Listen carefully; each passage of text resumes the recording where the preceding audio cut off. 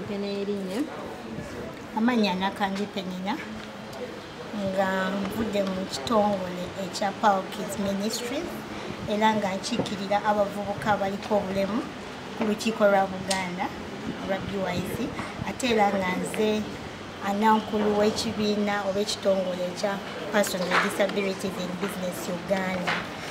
Ku nsonga eno ffe nga ffe abalwanirira eddembe ly'abaana nze nga nsoosowaza omwana aliko obulemu. Ekintu kino kikulu naye abaana bano abaliko obulemu abantu abasinga olulimi lwabwe enkwata gye tubakwatamu temanyikiddwa. Abamu beesingana nga bagenze ku street oba abalala babawambye oba abalala babuze naye nga n'olulimi lwe bakozesa kwegamba nga tebalutegeera. So KCCA okwataganira wamu naffe ffe kituwadde omukisa okulaba nti no tuddira bino bye batadde mu tteeka lino ne tubisoosowaza mu lulimi olwaffe bamaama b'abaana abaliko obulemu ne basobola okukola ki okutegeera. Kwegamba ekyo kye twandiise nti to offering a special treatment or special counseling and guidance. For example, bwe tutunulira abaana bano abaliko obulemu abazadde abasinga n'abantu bennyini be mulaba mu bitongole eby'amaanyi ebyabanene oba ebya gavumenti byonna abantu balowooza nti mu Uganda amasomero g'abaana agaliko obulemu tegakola ki tegaliiyo.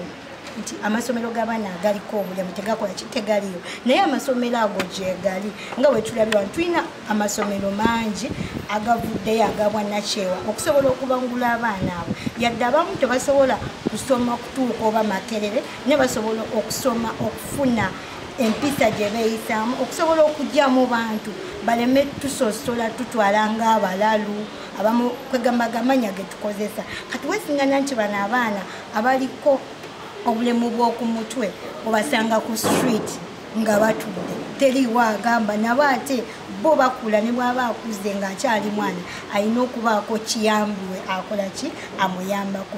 Omwana ono bw'aba talina kiyambi ajja kubula ate ebiseera ebisinga omulimu gw'abaana abaliko obulemu mulimu munene weesingana nti yeetaaga omuwa pampa omwambaza eddagala ly'omujjanjaba kati abazadde abasinga ne beekyawa nga nabo tebalina gye batwala ki baana bano ne bwe tunagezaako bannyonnyola ne tubateeka wansi nabo bajja kumanya obuvunaanyizibwa bwabwe basobole okulaba nti no n'abaana bano babawa ak'obuntu ne balema nabo kola ki kulekebwa mabega. Bwe njogera ku baana abatalaba bamuzibe abaana abo olulimi luno lwe batadde mu kitabo muno olulimi olwa braille olwo kwegamba olw'abamuzibe teruliwo naye tulina ebitongole nga inkpa bye tukwatagana nabo tugenda batuukirira batuyambeko okuzza ekitabo kino mwolwo olulimi kubanga waliwo abazadde bamuzibe n'abaana abaki bamuzibe kwegamba buli omu tetugenda muleka ki katono nyaawo abazadde bannaffe abatwala abaana bano ku street ng'oluusi bazitowereddwa oba oluusi nga tebalina kyakukola oluusi nga tebalina mirimu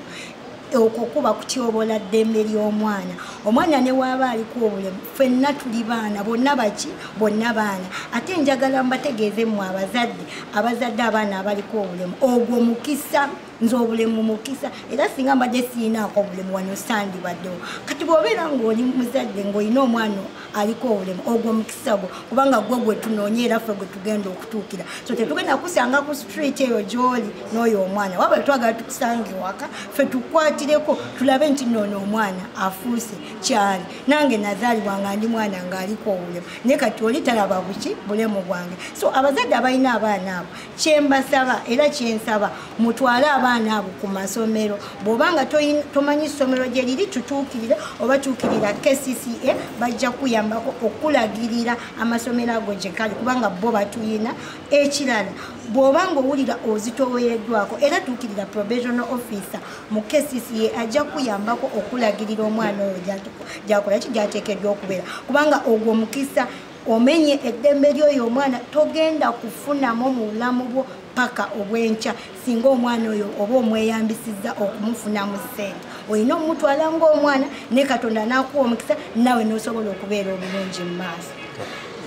And giving us this platform to see that this ordinance which is protecting our children is put in concern.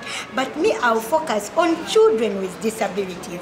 So my parents who are there, those who use the children with disabilities on streets, as a point of earning, getting income because you have a child with a disability. That is wrong.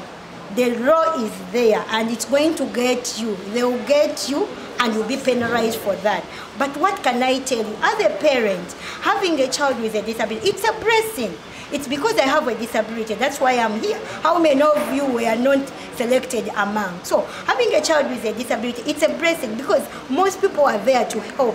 They are considering those who are vulnerable. So we have access to education. We have got to opportunity. We organizations which are dealing in children matters. If you don't know how to access them, I'm advising to go to KCCA, approach the provision officers. They will guide you. What you see as a problem, with teamwork, we can solve the problem. But I tell you, there are schools of children with disabilities. If you don't know where they are, I'm here to testify. If my parents or guardians, I credit the people who helped me to go to school. Because when you empower or educate a child with a disability, you have empowered that future. If a child with a disability has got access to education, you have solved the only problem. Because now people are targeting.